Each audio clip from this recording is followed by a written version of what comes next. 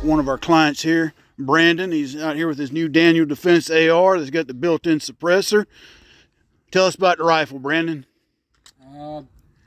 Daniel Defense 300 Blackout. It's got the suppressor, which goes from here to about here. It's welded to the barrel, so the barrel and the suppressor can't come apart. But it still does have to have 2 different serial numbers, and you have to have a tax stamp to carry it. All right. And where'd you get this at? Jim's Pawn Shop. All right. If y'all don't remember where that's at, it's a pawn shop here in Fayetteville, North Carolina, folks. But how does it shoot?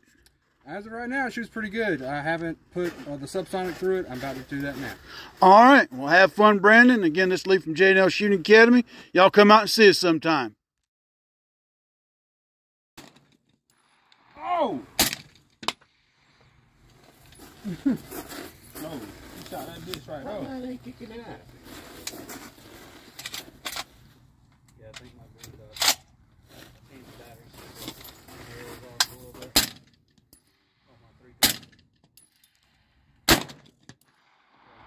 There's a problem.